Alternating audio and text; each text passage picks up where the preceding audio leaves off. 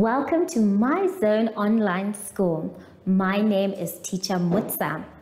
Get your education booklet in our daily newspaper, street sales, or at your school every Monday to Thursday for pre-primary up until grade 3. The lessons are for listening or watching online. Inside the newspapers, there's an insert of the lesson booklet. Please cut the top of the lesson booklet with a pair of scissors and fold it for ready to use. But there is more. We are also available on our online platforms, MyZone and Zoshi Facebook pages, and in addition, our website, Zoshi Online.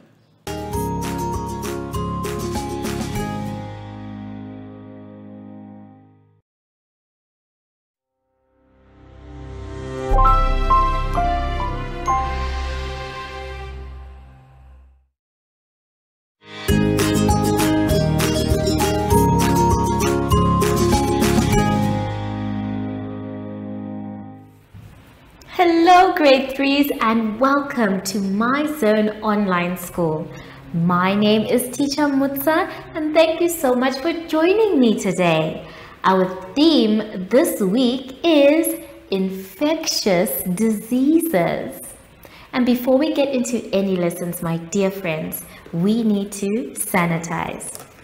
Remember, sanitizing doesn't mean that you are always 100% safe, which means that you need to sanitize regularly. And make sure that when you do, you thoroughly cover both hands. For today's lesson, we will be talking about reading, mathematics, and punctuation.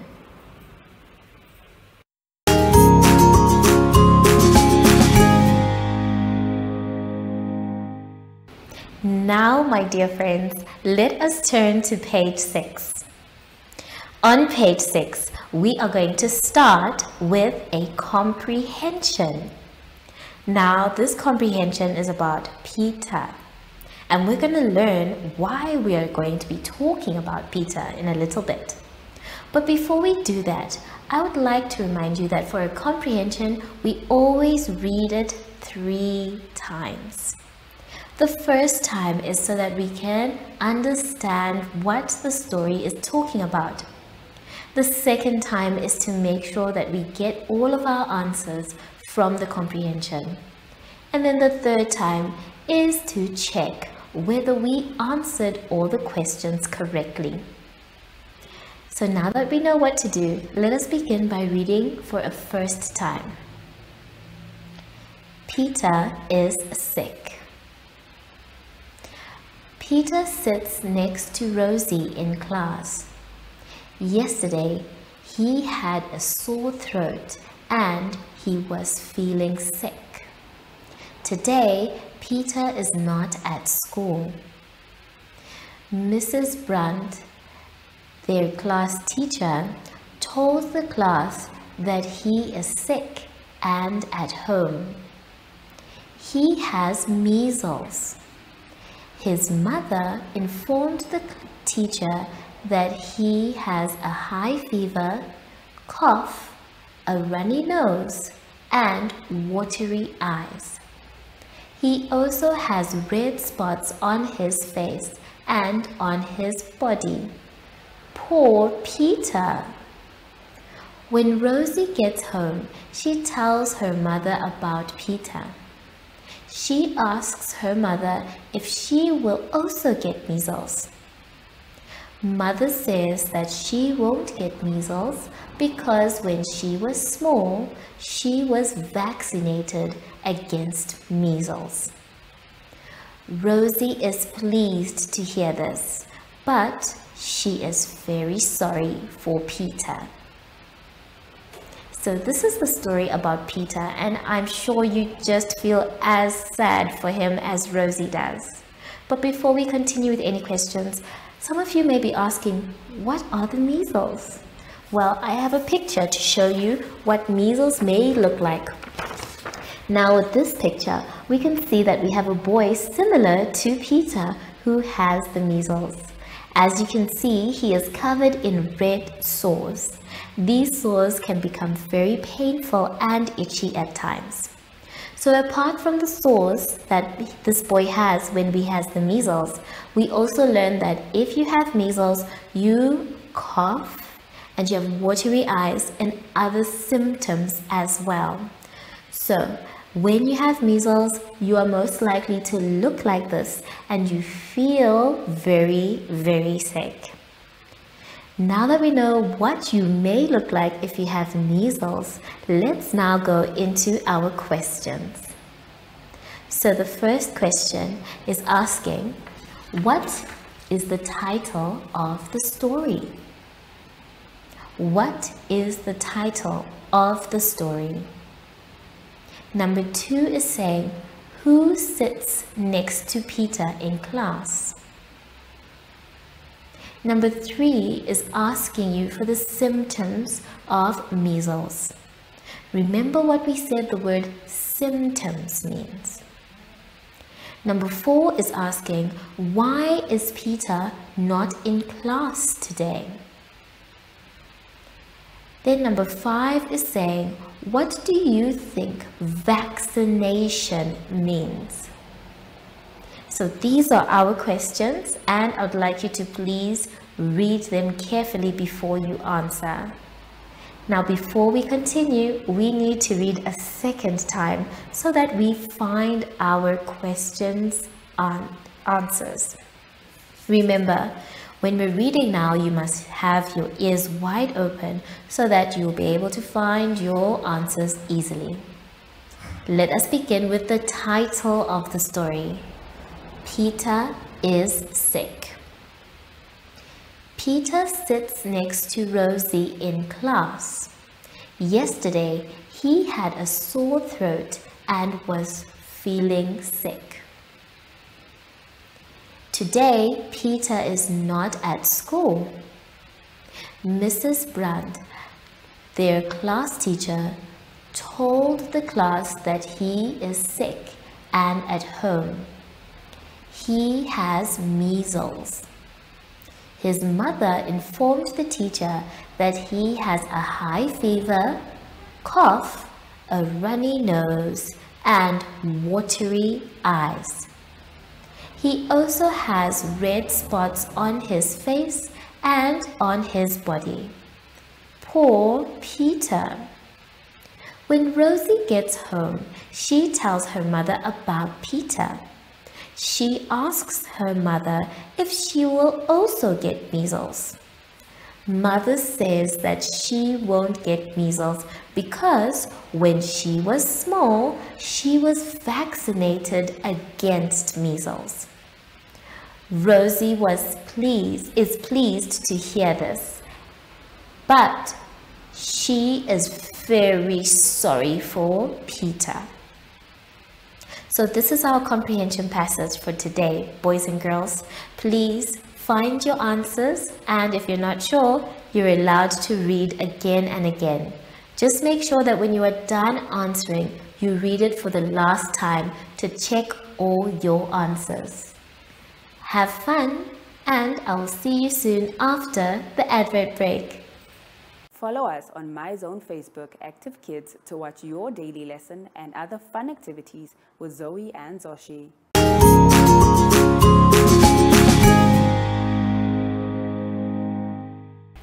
For our lesson now, let us turn to page 7.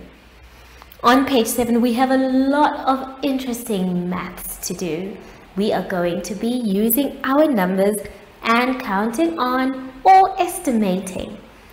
For number 1, we are going to count on. Now, as you can see, all of them are very different, and we're not going to do all of them together. Instead, I'd like to show you how you can count on by only doing number 1D.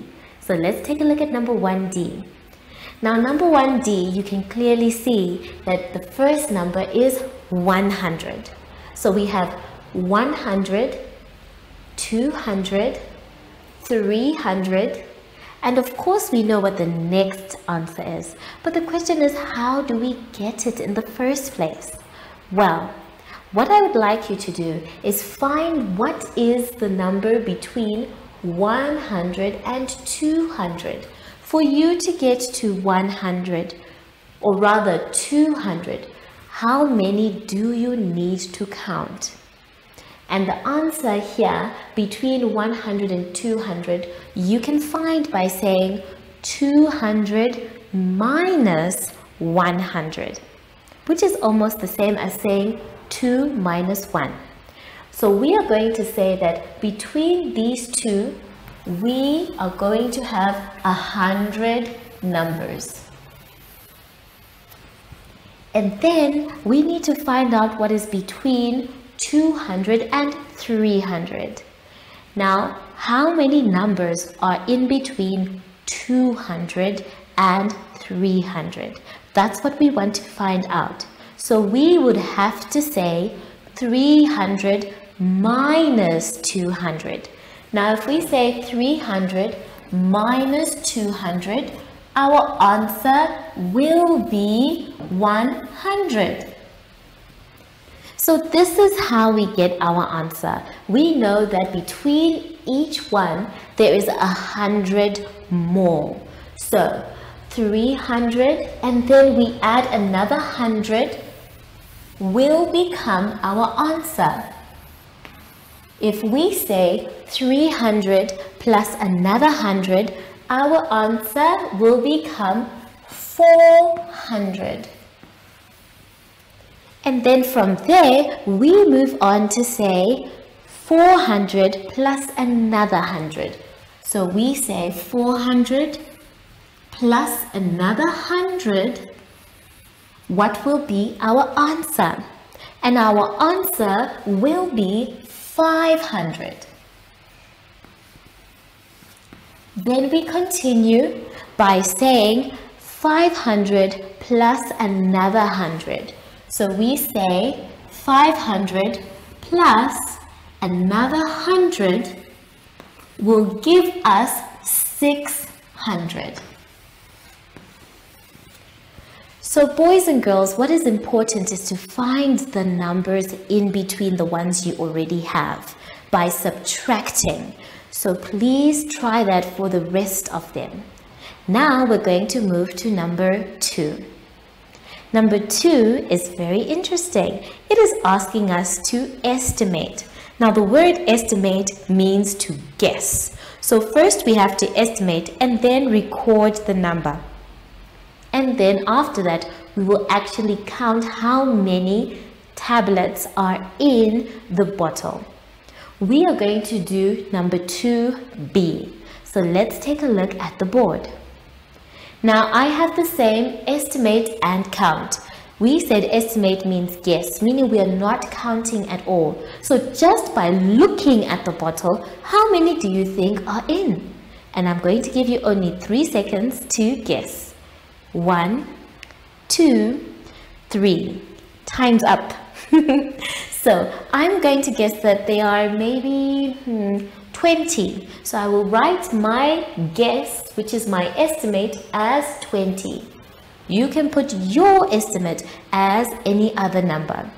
So now that we have estimated, we need to count. Because when we estimate, we are guessing, we have not counted at all. So we now need to count what is in the jar. So let us go. We will count each one, and as we are counting, we will cross out the pill. 1, 2, 3, 4, 5, 6, 7, 8, 9, 10, 11, 12, 13, 14, 15, 16, 17. So there are 17 in the jar, which means where it's written count, you are going to write 17. Did you get your guess correct? I didn't. I guessed or estimated that there were 20, but in fact there were 17. So you're going to do the rest by yourself, the 2 that are remaining. Then after that, you're going to move on to number 3. Now number 3 is asking us to find the number before or after. So we're going to do the first 2 together.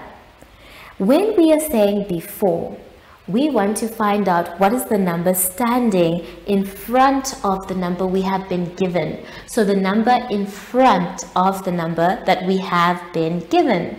And when we say what comes after, we are talking about the number that comes behind the number that we have been given.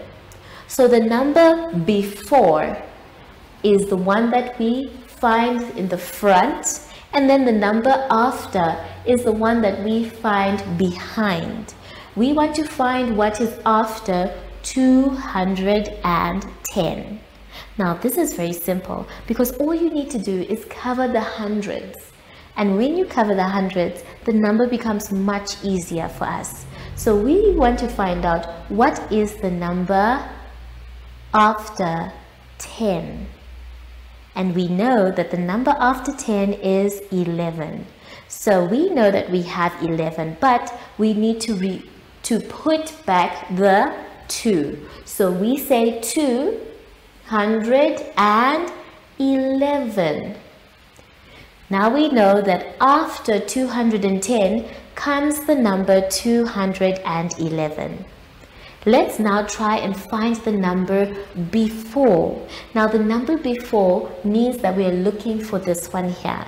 So we take a look and we cover our hundreds, and now we can say what is the number before 74.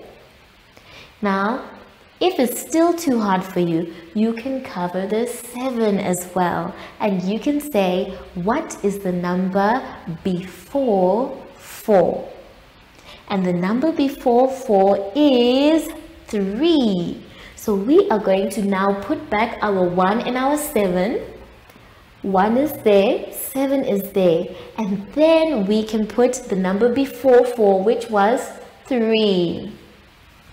So now we can say the number before 174 is 173. Now that we're done with number 3, I want you to do the rest by yourself, and let's quickly move to number 4. Number 4 now is asking us to write the numbers in order from small to big. So we're going to take one of the pills jars and do it from small to big. Now remember, boys and girls, small to big means that on the number line we will be starting from 0 and counting as we get bigger and bigger. So small starts from 0, moving all the way up to 9. In this case, we have hundreds, tens, and units. So we are only going to be focusing on the tens. We always focus on the number before. So the number here is 7 and 5, 1 and 1. So we need to go slowly from small to big. So we check now on the numbers that we have underlined, the digits we have underlined, if we have a 0. Do we have a 0? No, it doesn't look like we have a 0. So we cross the 0 out. Do we have a 1? Yes, we have 2 ones actually. So now we need to know which one is bigger. Is it 612 or 619? Remember, we want to write the smallest number. So if we are saying 612 is the smallest one, that is good because we would have checked the unit now.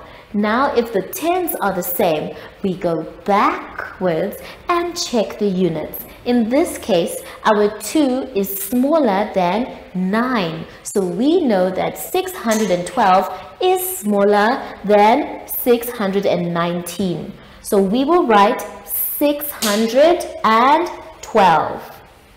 And then we will cross out 612 from the bottle. and move on to write 619, because that means that is the next smallest one. So we write 619 and we cross it out in the bottle. So we are done with 1 in terms of our tens. We can move on. Now we are looking for a 2. Is there a 2 here?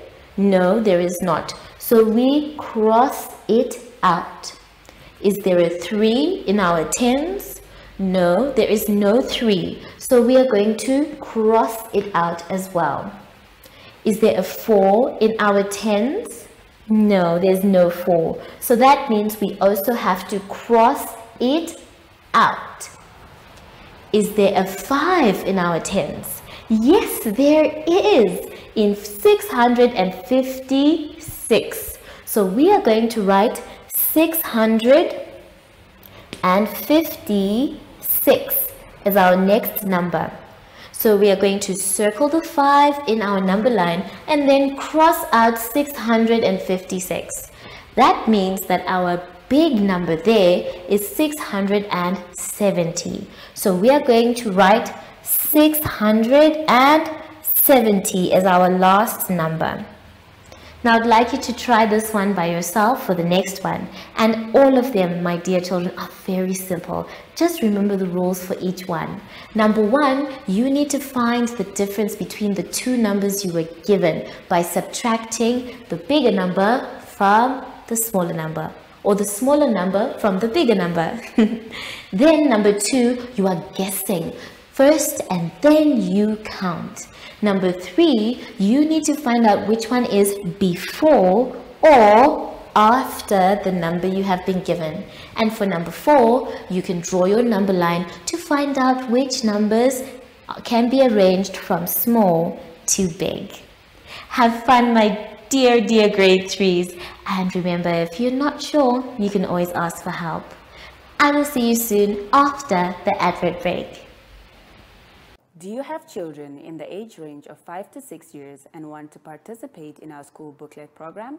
Please contact us on 081 74 3759 and we will put you on our distribution list for the attention of pre-primary schools. Topics include family, summer, culture, traditions and houses, transport and communications, occupations, autumn and more. We distribute countrywide in over 7 different languages.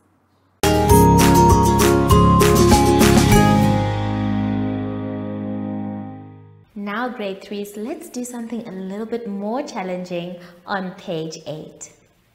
On page 8, we are going to be doing some punctuation. Now this one is tricky because you are going to have to do the first thing, which is to read the passage out loud by yourself to an adult. Then you're going to check if you can read it without taking any other breaths, meaning you're only going to use one breath to read the whole passage. And then after that, you're going to tell us how many times you had to stop and breathe. So after doing that, you're going to rewrite the paragraph using the correct punctuation. In this case, we're going to be using capital letters, commas, and full stops. I want you to please take your time with this one, because sometimes it looks like there may be a capital letter where a word should be, but it can actually be a continuation of a sentence. Now I'm going to try and read this one with you without stopping, and let's see how far I can go. So remember, the first challenge is to read it without taking any other breaths, and then to say how many breaths you had to take. So let us begin together.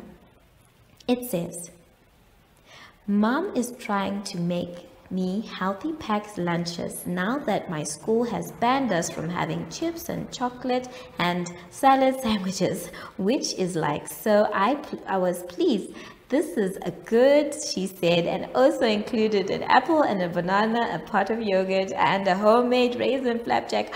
Sometimes I had a tub of pasta salad instead of sandwiches. My favorite is tuna and sweet corn. Oh, that was so hard.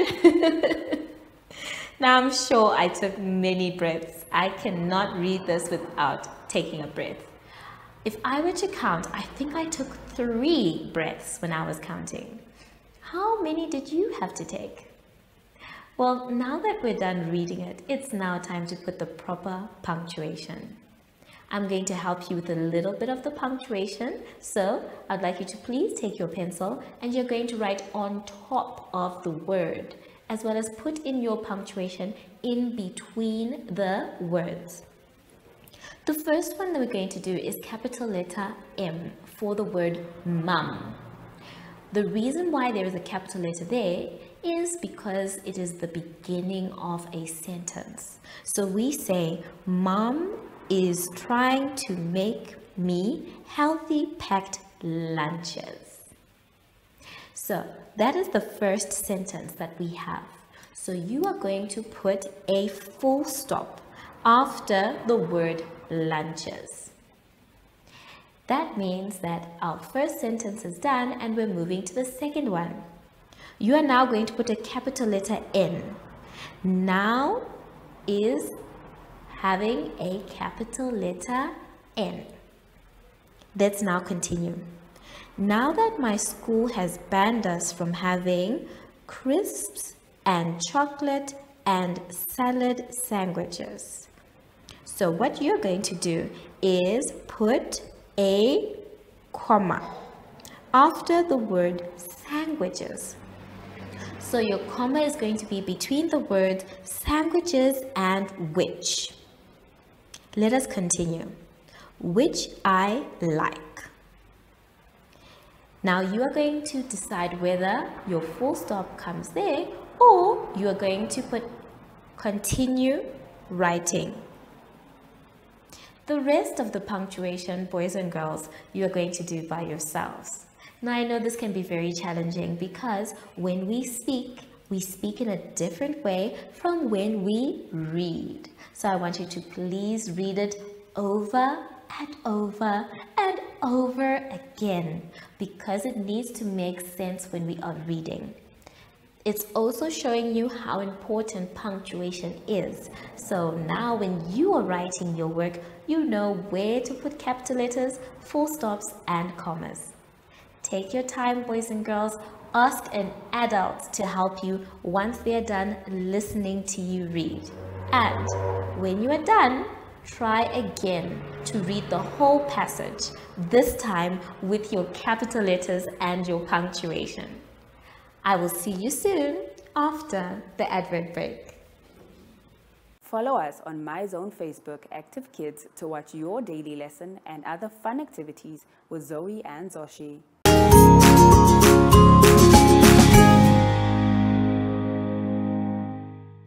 We have now come to the end of our lesson, boys and girls, and I really hope you had so much fun.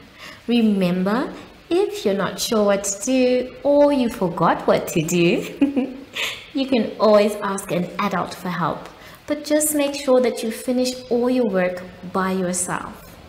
So now that we are done, it is very important for us to finish by sanitizing. So please take your sanitizer.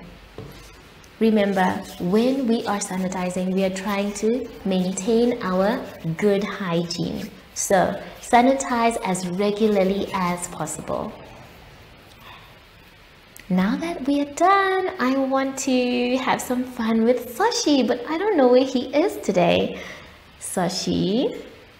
Sashi? Oh! Hello, Sashi. How are you? So, from Sashi and I, we would like to say thank you for joining us today, grade 3s, and goodbye!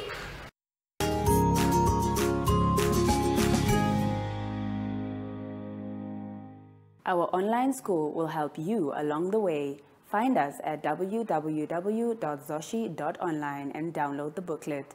Follow us on Facebook to never miss a video. Subscribe to our Zoshi Telegram channel if you want to receive daily updates. Proudly sponsored by the Ministry of Education, Arts and Culture, Namibian Community Trust, UNICEF, My Zone Online School, Amos Meerkat Syllabus, and Capricorn Foundation.